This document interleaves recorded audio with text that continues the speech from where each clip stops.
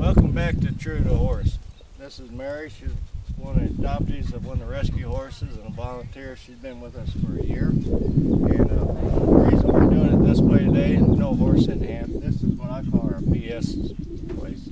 It's underneath a nice tree up here. Anyway, so people have actually, I'm surprised, been emailing me about wanting me to just sit down and talk more about detail and true to horse horsemanship and hearing horse stories. And I got enough horse stories. I'd probably write a couple books. My other one would sell. Anyway, Mary, hi there. Hi there. Oh, this is a person. I'll give her some flack once in a while. You've heard me on YouTube. When I'm filming, Mary walks down the hill, and bless her heart, she's going to say something. I know it, so I always got to give her flack. So I'm always in the background. She's a real good person. I'm a good cheerleader. And like I said, she's helped out a lot around here, and I appreciate her. So Mary, let's start number one. Get this out of the way. Somati, or alias Pepper, the aggressive horse. Really? I've been getting some personal emails and a couple of people made comments, which I try to put all the comments on the page, leave them up there, because everybody's got the right to say what they want to. You know, how aggressive was it? He was an extremely aggressive, very scary horse. When we came anywhere around the stall, he was very, his attitude was, he'd try to lure you in, and he'd act like he was friendly until you got within an inch of him or two, and he'd strike out instantly at you. It was very frightening. I didn't want to really be around him. David started working with him, and I'd go in the round pen with him, and I really wanted to stay out of the pen. And I'm not really fearful, but he scared me because he just was so mean. He really was mean, and he'd bite, kick.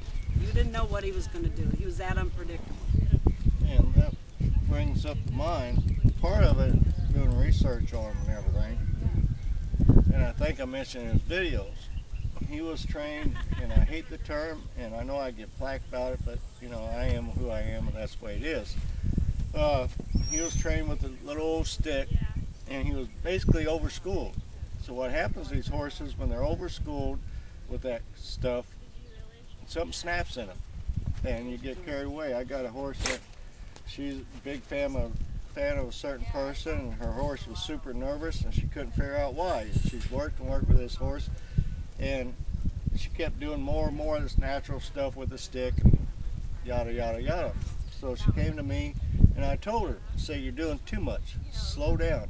Now, we've compromised, and because, well, it does work, but they overschool too much. And my objective, and I'm honest with you, I don't make no bones. In 2 years from now, all I want to hear is true to horse horsemanship. It doesn't have nothing to do with me. It's about the horse. Now, Mary, you've been here for a year, and you've seen, Mary's horse got a good example. She will start out with natural horsemanship. And at one point, she started rearing up at the lady. And the woman had the attitude, oh my God, I'm stressing this little horse out, so let's put him up. So she taught this mare she can rear up and walk to you and buffalo you. And that's what I'm seeing with a lot of these horses. We don't want to stress the horses out. I hear about my dogs. Well, you know what? When you're trail riding, these horses are going to see dogs. They need to be that. They need to how to cope with it. We're in a society now, not only with the horses, with people, with their dogs, we want to take that stress. Well, that's what we're about. We need to learn how to handle that stress. Now, Mary, you've seen a big change in yours, haven't you? So she's night and day difference than when we started her under saddle, and she had been ridden. David was training her. She was fine, but she was very unpredictable. The groundwork, and I've just spent a year basically in David's work with her this entire year, and it's been an absolute, she's a completely different animal. Completely different animal. She's a Mustang, so she has a tendency to be very high-strung, but she's calmed down, she's calm, she's predictable, and there was a point that I never thought I'd say that my horse would be predictable, and she is predictable, and that's thanks to David's training and my insistence on spending a lot of time on the ground with her, as opposed to just pushing her too far and going too fast. She's just one that you have to go slower with. Yeah, and you can't back down from her, No. but you can't, what I call being fair to her. I'm talking loud and clear all the time to her, but also I'm being fair. And Mary, you've been doing a lot of research here lately, and you've seen me work. I mean, Mary's seen me work tons of horses, and some days she's just shaking her head. But anyhow, and you've been looking up on the internet and all. In your opinion, I want your honest opinion. What's the difference between true to horse horsemanship versus natural horsemanship? Well,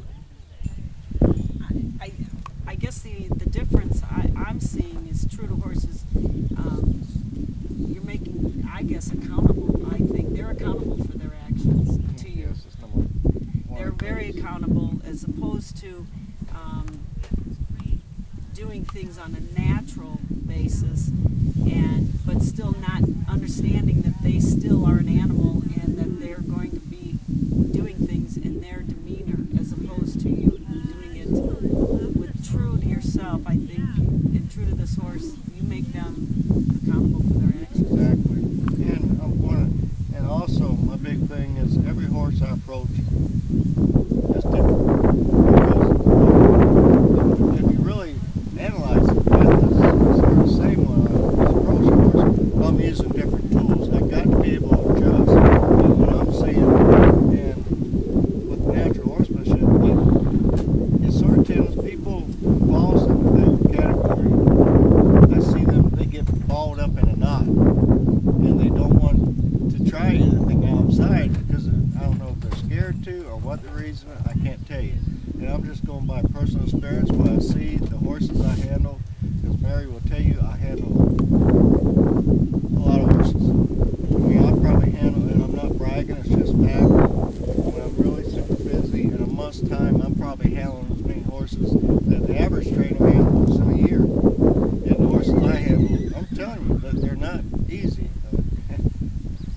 Well, that's the difference. He's getting all different types of animals that are not only that have been abused, they've been rescued, they're problematic, and they're turning instantly and changing for the better. And you see that change just by his approach to how he trains them. So that's very different. It's not like you're getting a purebred that's bred down the line, that's going to be expected to behave a certain way. You're getting an animal that's very unpredictable, it's been abused, but it's getting turned around and trained in a way that you're never going to believe. And it's all on their accountability, and they want to be a good animal. Yeah, they want to be able to relax, and if you control their feet and everything the right way, they learn to relax. But also with true to horse horsemanship, let's take, I got a colt out, a filly or colt, whichever, that naturally gives to the holder. I'm not going to spend hours and hours making the horse move back and forth, doing this or that, because what's being fair to that horse? Sure, it might make me look good, but I don't care about looking good. And them days, are over. I'm going to be fair to that horse. So I know, and why waste time with that when I can have fun with that horse? If I'm starting a colt that's that way, is naturally given horse, shoot, if they're naturally light and hard, I'm going to throw a saddle on it and get it given to the bit, and I'm going to get on it and start having fun. And that's another thing that's true to horse horsemanship. I promote having fun with your horse, doing something with it, and not get stuck in the mainstream. And also, it's always on the positive. I don't think about, if you have a 90-minute session and 85 of it's going bad, I tell them forget about that 85 minutes bad. Think of that 5 minutes, that usually at the end, where it's going good, and then because next time it's going to get better. And also with big and true to horse horsemanship is being true to yourself. Like Mary, I've seen a lot of change in her with her and her horse.